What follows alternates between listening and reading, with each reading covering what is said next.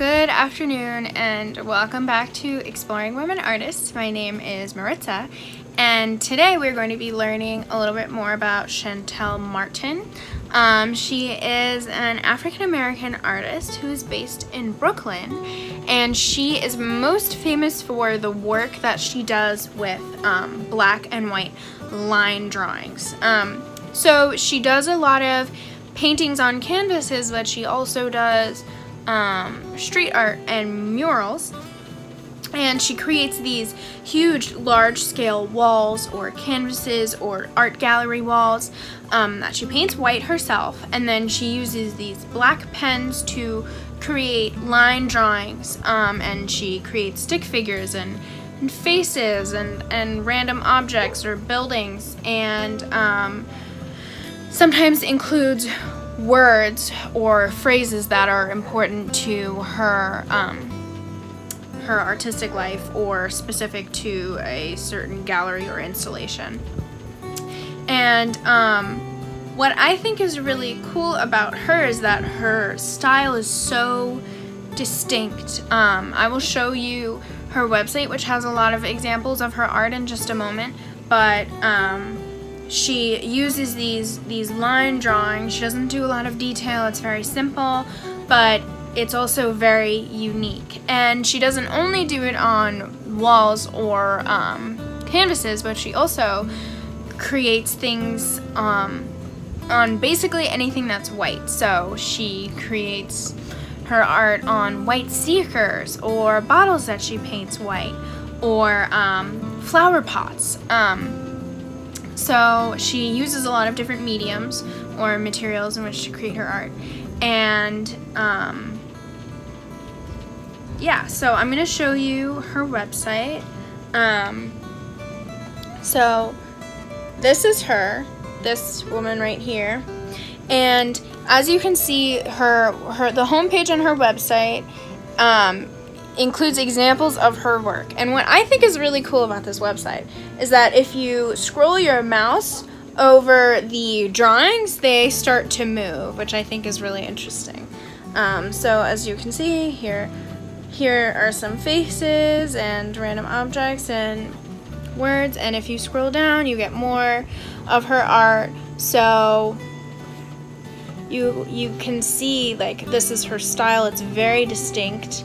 And I think it's really cool. I haven't really seen an artist whose entire style is this distinct or unique. So that's her website. I think it's cool. I will put a link in the description of this video so that you guys can check it out yourself and scroll over her line drawings, because I think it's fun. And if you do go to her website, you can click on work, and it has examples of installations or museums that she's in, and it has examples of the work that she's done on flower pots and shoes and clothes, and basically anything that has a white background. So for today, you have a project inspired by Shantell Martin, and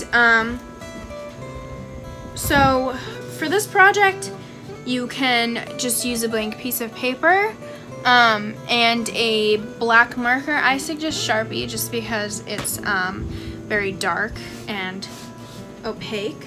But you can use any kind of black marker. It will benefit you to use a thicker marker just because it will look more like Shantell Martin's style. But any kind of black marker is fine.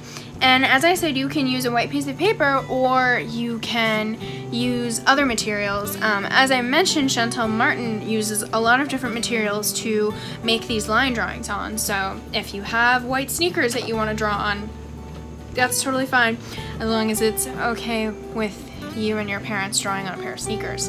Or if you want to do it on a white canvas, or if you want to draw on some old white clothes, or you want to paint a flower pot white and then draw, do the line drawings on that. Basically anything with a white background and a black marker will work for this project. So I'm going to show you an example of the drawing that I made. I just used a white piece of paper, but I might go paint one of my flower pots white later so I can make another one.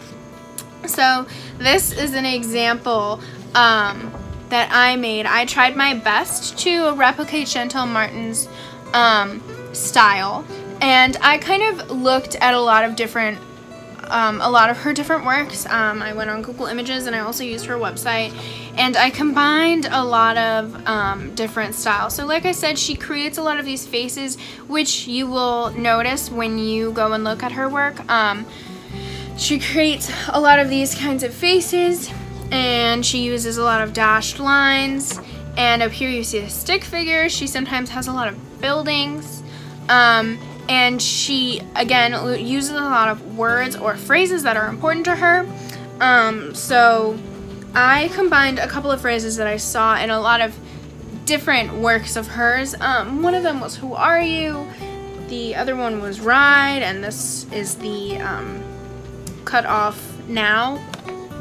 So what I tried to do was best replicate her style, and you can draw whatever you like, but if you want to make a piece of art that looks most like hers, I suggest going to her website or going to Google Images and looking at different kinds of art and really studying one piece, because the more you look at one image or one mural or one painting, the more detail you see, the longer you look at it. So that's really cool.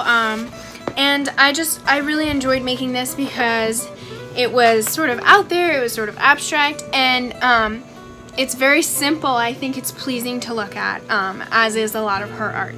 So I hope you guys complete the project and enjoy it, and I hope you share with me. You can use #LoveArtSphereInc on social media.